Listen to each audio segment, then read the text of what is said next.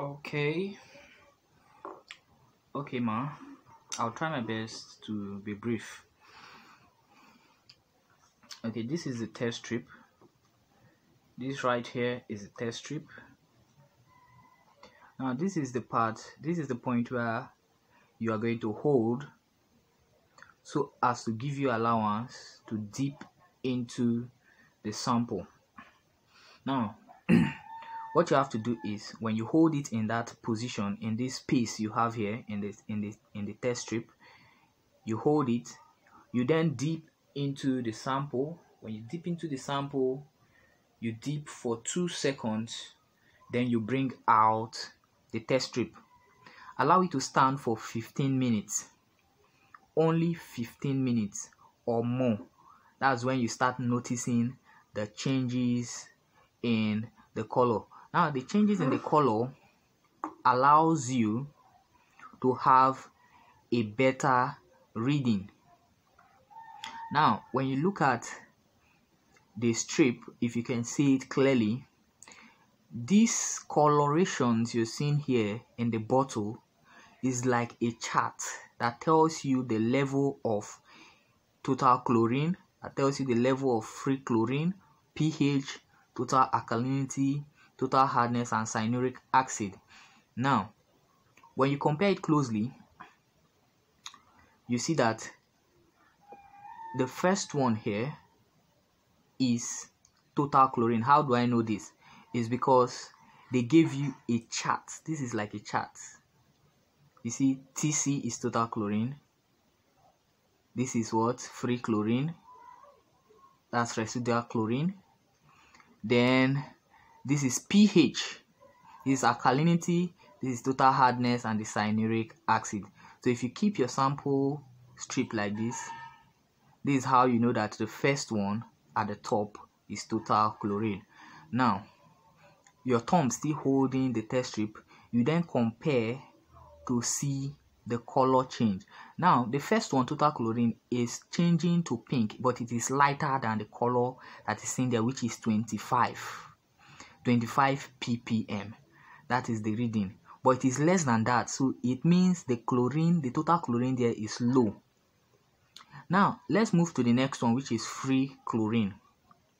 Now when you look at free chlorine, which is the second parameter there, is that the free chlorine, it's going from light green, that's gone from light green to a thicker green, which if you look closely here, the readings here is 0, 0.5 or 1, 1 or 2, 3 or 6.6. Just look at it. It's very tiny.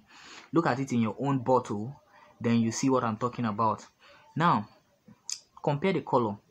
This color, as I'm seeing it here, it's in 1. That means there is what? Free chlorine.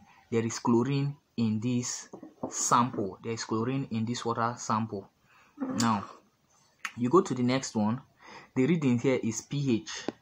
The next one, the third one from 1 to 3, is pH. Now all you have to do is look at the change in color. The change in color tells you the level of pH. If it is acidic, if this water sample is acidic or not. Now if you look at it closely, you see that the pH has gone from 6.2 to 6.8, and it's even going. Now I have another text strip here, which I did before. The pH is 7 points. That's gone to 7.6. It means that this water, the pH is good. That is, the water is not acidic and it's not too basic too. So it is good for drinking. Now the next one is total alkalinity. The total alkalinity can also be seen from the color change. Now from 0, you see that it is very low. That's what they are telling you there. Then the next one is 40, which is low. The next one following 40 is 80. Then the next one following 80 is 120. Then you have 180. Then you have 200. Now looking at the changes here, you see that the total alkalinity is very high because it is about 200 from this test strip. From the result this test strip is giving me is about 200, meaning it is very high. Now, if it depends on what you are doing, what you are testing for, you understand? Depends on what you are testing for and the result you want. But basically, if you're just testing, it gives you the result just by comparing the test strip here with the color change, with the chart that you find in this bottle.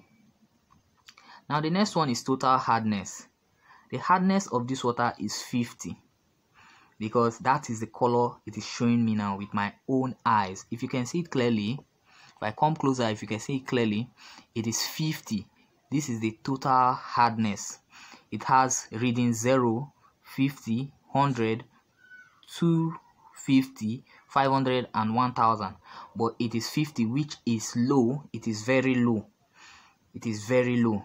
The total hardness is low. That means the water is good. Now you also have the cyanuric acid, and the cyanuric acid here is okay, which is between 30 to 50. That is the color change here. So basically, just dipping this test strip into this sample, you dip it into the sample for 2 seconds, you bring it out, you allow to stay for 15 seconds, then before you start comparing the readings here in this chart, you start to compare the readings here to get the result. If you look at the bottle, well, they even explained it here. He said you dip for 2 seconds. The next step is to allow it to stand for 15 seconds. Then you check the readings. So this is how to check, to use this test strip, this test strip for pool and water that has 6 parameters. So I hope I've done a good job by explaining, demonstrating how to use this. It's basically simple. When you get an unopened one like this, you see this mark here. This is the mark you tear out. When you tear the mark out, you bring out the test strip this way. So you bring out one. Once you bring out one, you're already holding it at the tip, at the point where you're supposed to hold it.